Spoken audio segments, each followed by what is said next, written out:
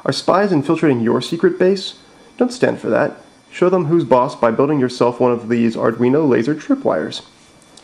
The brains of the operation are this Arduino Uno. You see it's got a blinking orange light to look formidable and let me know that the program is actually running. And the eyeball is this phototransistor. And all that does is let more current through based on the bias that it receives from this potentiometer, so I can just tune the sensitivity of it, and how much of the light is that comes out of this 3-volt laser actually hits it. And the state is readable from this LED readout. The top 4 lights let me know that the laser is getting power.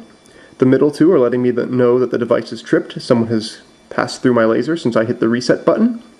And the bottom 2 lights just let me know how much of the light that is actually reaching the phototransistor right now. So you see if I put my finger in there, they dim based on how much light is actually reaching the phototransistor.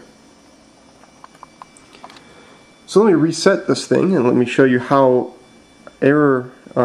robust it is against changing light conditions. There we go. So you see the device is no longer tripped, but we're getting plenty of light into the phototransistor. I'm going to try to confuse it by shining this bright LED flashlight on it. Not confused, not tripped. But if I come along and block the laser, there we go, tripped.